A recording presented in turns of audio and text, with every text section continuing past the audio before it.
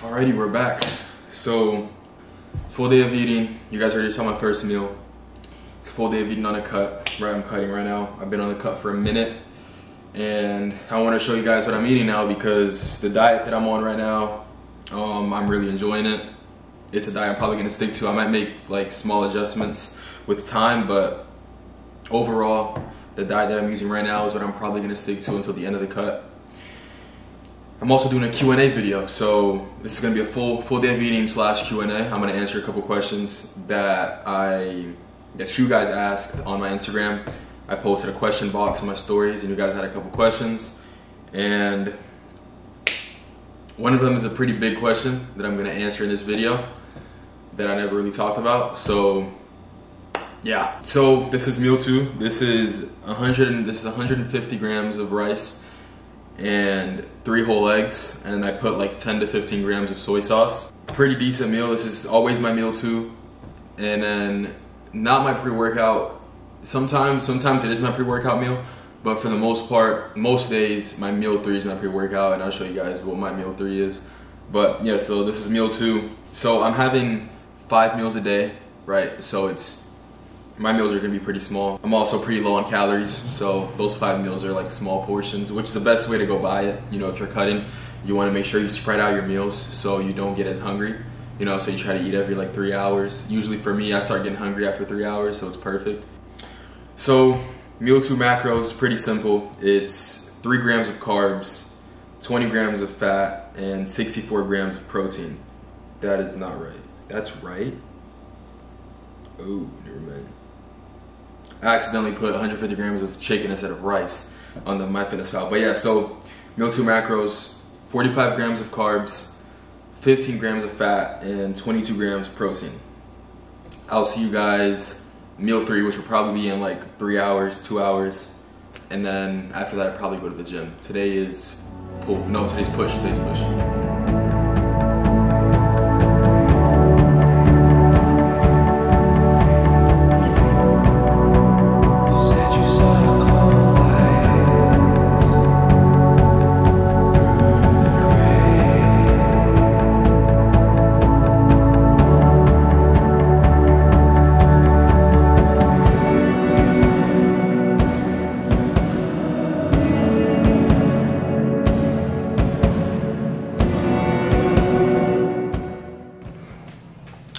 Okay, so meal 3 over here, we have 125 grams of rice, 30 grams of cheese, and 150 grams of chicken.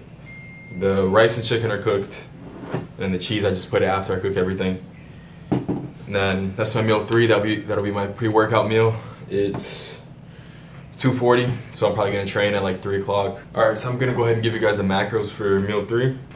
Meal 3 macros are 36 grams of carbs, 14 grams of fat, and 59 grams of protein. Pretty decent meal. It's also about 528 calories. So I'm averaging about like probably 400 to 500 calories a meal. So I'm gonna go ahead and answer a question. I'm gonna answer the rest tonight, probably after I finish my meals or something, we'll see. But I'm gonna go ahead and just answer a question here for the Q&A. This guy said, best shoulder workout. So personally, I don't think there's a specific like key shoulder workout that'll just help you just completely grow your shoulders like crazy. It's really just how you train it. So like, I usually do a dumbbell lat raise. I do a lot of dumbbell lat raise. I'll do like 2 to 3 sets, like 8 to 12 reps, and then I'll also do a front delt press. Usually I do that and a front delt press. So I usually do about 5 sets for shoulders. So just like a front delt press and then dumbbell lat raise is usually my go-to. But do what you prefer, do what you enjoy doing. Just make sure, the key is just making sure that you know how to train till failure, that you know how to control your reps, not really using momentum. A little bit of momentum is fine. Me, I like to look like a robot when I do my exercise, at least most of them. Some I do use some momentum, but for the most part, I like to train really like textbook with my form. But it's up to you guys. But the main key I would just say is just knowing how to train till failure and knowing how to get comfortable with a lot of weight and knowing how to progressive overload. If you're progressive overloading, you're obviously growing, pretty much. So, all right, I'll see you guys at the gym.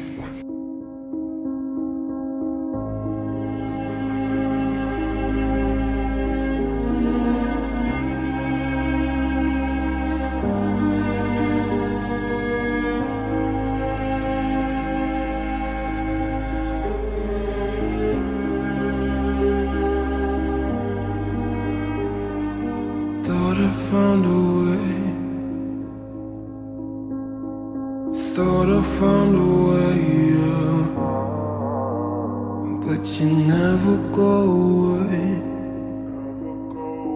So I guess I gotta stay now. Oh, I hope someday I'll make it out of it, even if it takes all night or 100 years. Need a place to hide, but I can't find what I live when I feel alive outside. I can't find my fear. Isn't it lovely? All alone, heart made of glass, my mind of stone. Turn me to pieces, skin and bone. Hello, welcome home.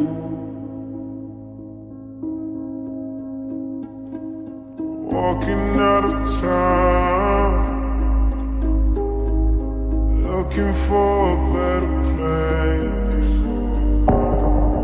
Something's on my mind, always in my space. But I know someday I'll make it out of it, even if it takes all night or 100 years. Need a place to hide, but I can't find what I live when I feel alive outside. I can't find my fear. Isn't it lovely? All alone, heart made of glass, my mind of stone. Turn me to pieces, skin and bone. Hello, welcome home.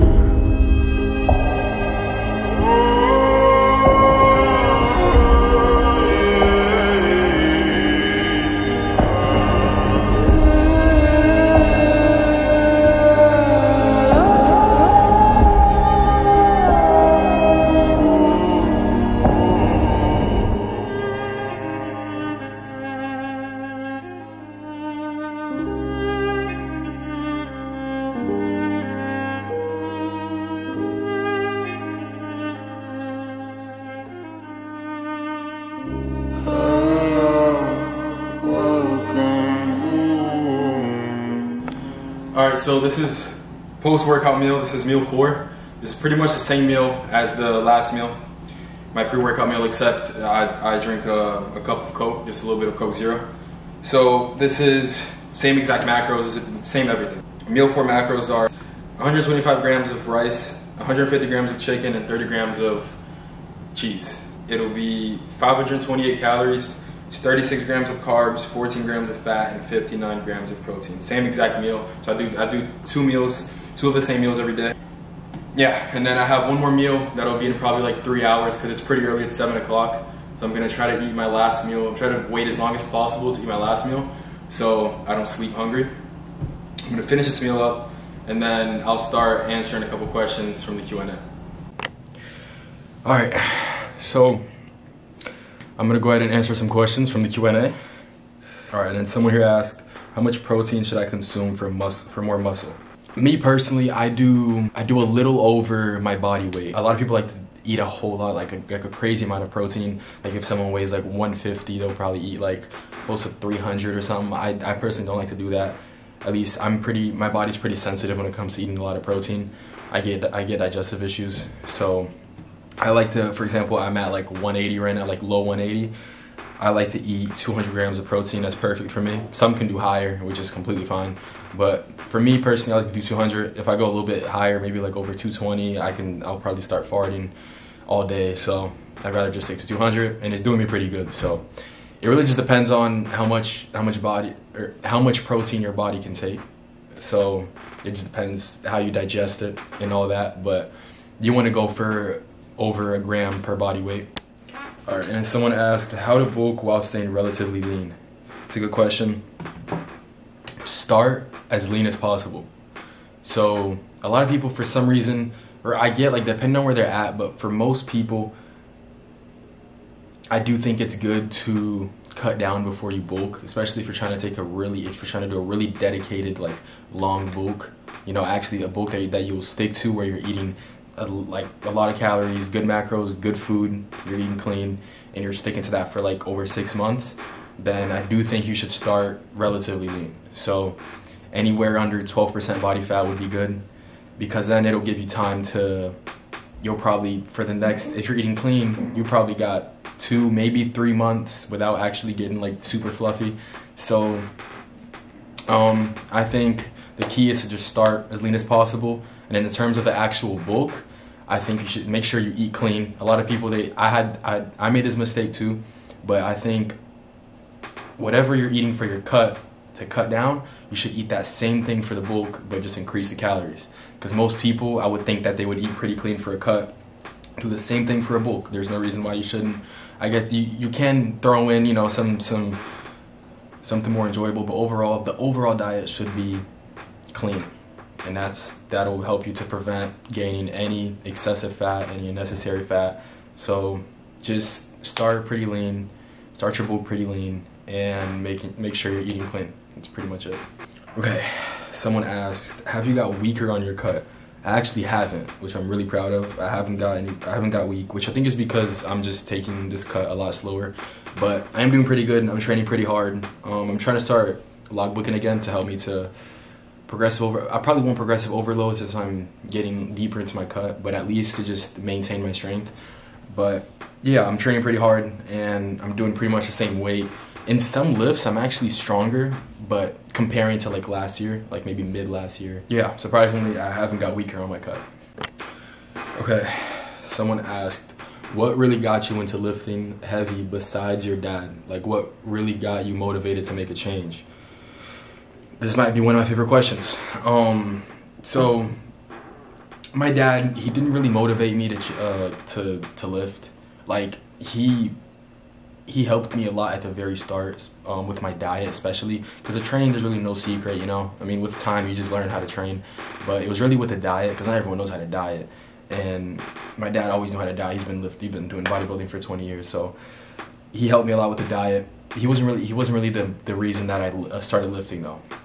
The main reason I started lifting was because I was just in a bad spot. Like with the pandemic, I was just all day, like home all day, just playing Fortnite. Pretty much just home all day playing Fortnite, and I would just eat. I wouldn't burn any calories. Literally just home all day, sleep. I'll wake up, play Fortnite, and then slowly with time, I started like hating that. I started hating that feeling of just knowing I'm doing nothing. And I always had this thing inside of me that I just knew I was meant to do something. Like I was just meant to just do something, just something that's hard. That's something I was meant to just succeed in something, to just be good at something. I knew I always had that in me. I started getting the idea to lift, just go to the gym. So I started it was in late December of 2020. I started going to my apartment gym. I started just by doing cardio. Started doing cardio, 30 minutes every day. And then from there, I started doing some workouts. Like just quick workouts, like 30-minute workouts. I forgot what I did, what my split was, but it was just quick workouts, like a 30-minute workout. And then I think I did cardio too with that. I did that for maybe like a week. It was late December, and then I got sick. I went to the Mr. Olympia because my dad, obviously, he likes bodybuilding. So we went to watch the 2020 Mr. Olympia, and then I went there. I watched Classic Physique, Open, stuff like that, and then I remember seeing C-Bum for the first time. Never knew who he was before, ever. Like he looked like some Russian guy with a mustache to me. I had no idea who the guy was, and yeah, just seeing him, like it it looked so cool to me. Like it just motivated me. It just inspired me. Just seeing him pose and then visibly seeing that like he was much better than everyone and he just looked like he knew what he was doing, and that just inspired me. And then also seeing the open guys, some guys were just huge, and like seeing especially Dexter Jackson, I used to like him a lot. I remember the 2020 Mr. Olympia was the last Olympia he actually did. He retired on that Olympia. I remember, and seeing him was super motivating. Yeah, so just overall just going to the Mr. Olympia was just super motivating. So I think that's what really got me to, so it wasn't right after that to where I actually started bodybuilding, but that was like, because of that is the reason I eventually switched over to bodybuilding, because I always had bodybuilding in the back of my head after that. But yeah, and that was late December, the Olympia, while I was sick. And then as soon as I got better, I started going to the home gym again. And then in January, I started going back to school in person instead of online. And then they had a weightlifting class. So I started working out my first 4 months in the weightlifting class at my school. And from there, I went over to an actual gym. And that's when I started slowly switching over to bodybuilding. There's why I started lifting and how I got to liking bodybuilding. Okay, top 3 favorite brands that make gym machines. This is a really good question. I'm gonna try to remember them because I know I have my favorites. So Prime is one of them. Prime, I love Prime. Prime might be first. Like Prime, most of the back exercises, the back machines from Prime are just the best. Some pressing movements too I like. So I'm gonna say Prime. I'm gonna say Hoist. I like Hoist. I think they're very underrated. I know some people don't like them. They move you. It's like a roller coaster, but I like it a lot. It's really smooth. I like the grip. It's usually like a thick grip, especially for pressing movements. So I'm gonna say Hoist. I'm gonna say Prime, and I'm gonna say Hammer Strength. So I'm gonna say Hoist, Prime, Hammer Strength. There's my 3. Okay. Last question. Best question. Someone asked, "Are you on something?" Obviously, I know what he's talking about, but yeah. So I'm not natty. I'm not gonna say when I started, and I'm not gonna say what I'm taking, because I don't want to inspire people to ever take it, or I don't want to motivate anyone to ever take it. This is something I chose to do that just aligns with my goals. So before I did my first cycle, I got my blood work done. I always had an idea that I just never made progress. Like I was doing everything right. My diet was on point. My training was really good. This was after I started learning about science-based lifting, and my training was good. I was training till failure. I was dieting good, and my progress was just never there. And then I didn't necessarily compare myself to people like that, but like I started like noticing how like people would make progress, and like I wouldn't make that type of progress, especially like those guys seeing that they're my age and all that. And yeah, and I just knew I was doing everything right, and I felt like there just needed to be more progress. And it wasn't really so much that, but more of the fact that I had an idea that I probably didn't have a very high test. So I got my blood work done. It came back like low 300s, and that's not good, especially for the age when I started taking. Average for my age is probably like 500, I think, I'm pretty sure, and then high is like 700, and I was at low 300s. So I knew it's something I had to do, especially because I want to compete. I want to do professional bodybuilding, and I want to compete early. I don't want to be 40 years old bodybuilding. So I want to start my career early, and I want to end it early. That's my goal. So it's something I knew had to be done. My dad didn't have any part in me hopping on. My mom didn't have any part in me hopping on. They were both actually very angry that I wanted to hop on, and it took a lot of convincing. And then it got to a point where I was able to explain to my dad why I want to do it, and the fact that I really want to do this, and it's just something that had to be done. And then he eventually understood me, and then luckily with him having a lot of knowledge with gear and all that, he's been on it for like 20 years, so he knows what he's talking about. He studies it too. He watches, doctors and all that talking about gear. So he knows what he's talking about. He knows what he's doing. So I'm lucky to have him. And then you guys might say, I'm small for being on gear. You're right. I'm definitely small for being on gear. And I'm not gonna say that it's because I'm just on low dose and I'm not on anything crazy, but it could also just be, you know, I don't think I've been on for long enough. I also haven't done a really good bulk since I've hopped on. There's that. I'm not natural. My goal is to compete professionally. And now for when I'm gonna compete, I honestly don't know, because I'm not sure how I want to go by it. If I want to just compete first with some sort of confidence that I can win it, and also doing it for the experience, or if I just want to wait a little bit longer and making sure that I'm fully ready and like have a high chance of winning, you know?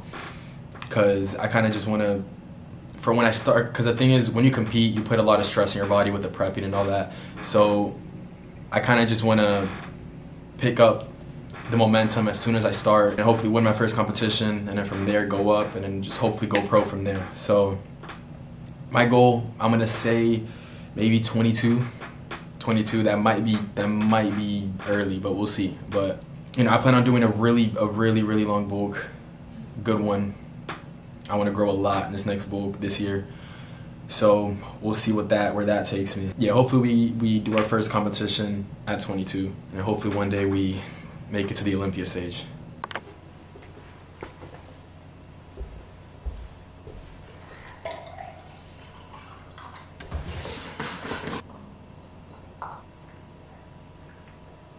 That's it for this video. Push workout, full day of eating, Q&A. This might be a pretty long video. I'm gonna try not to make it super long. I don't want to bore you guys out, but for whoever stayed till the end, I appreciate you. And as you guys saw for my last meal, meal 5, it was barely even a meal. It's just protein powder, right? So it's just 30 grams of protein. And yeah, I really just have that just for the extra grams of protein and to kind of keep me a little bit filled up for the night to be able to sleep. Right now I feel pretty good. I waited a decent amount of time. I waited like maybe 3 hours and a half for my last meal for the protein powder.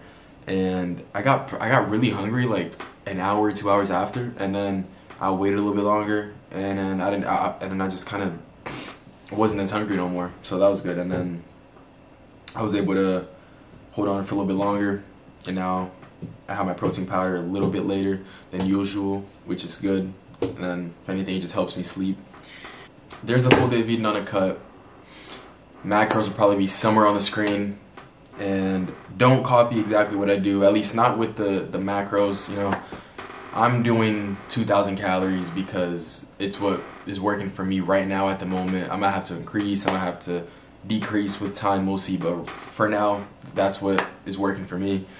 And in terms of the actual food, you know, for the most part, there's really no secret. You know, there is certain things that certain people can digest better than others, but for the most part, you know, I really just stick to the basics. You know, eggs is something that most people can eat. Rice and chicken, that's like the go-to. And then I put a little bit of cheese for the fats. And then I do rice cakes. Always good to just have as a snack, or, you know, like I do just an actual meal. I'll do the rice cakes with the 20 grams of butter for some fats, and then the protein powder with water. You don't have to do protein powder with water. You can do it with milk. I personally, when I'm cutting, I don't like to use milk. Not even the bulk really, but some people just, I don't digest milk very good, especially whole milk. You know, I do sometimes when I want to. I'll do the unsweetened almond milk. That's like 30 calories per like 240 grams. But honestly, I'm finding the water with protein powder tastes better. So I'm just doing protein powder with water. Been doing it for the longest, so I like it. It tastes good. As long as the protein powder tastes good, it doesn't matter if it's with water. Oats can be a good option. So I was doing oats for a little while. So oats can be good, even oats with water. I do that a lot. That's it for this video. Hope y'all enjoyed. I have to sleep. Alright, so that's it. I hope y'all enjoyed, and I'll catch y'all on the next one.